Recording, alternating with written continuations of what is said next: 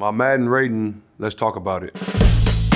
Actually, that's the only thing I think about when I'm out there. This play will allow me to get my power up, so this is good. 97 awareness is what I'm most proud of. I take a deep breath and I process everything, and I just look around and observe everything. Y'all need to put my speed back up. Give me up to a 90. I'll take a 93. My overall rating 83, that's a big jump from my rookie year. You gotta earn it, you gotta deserve your rating.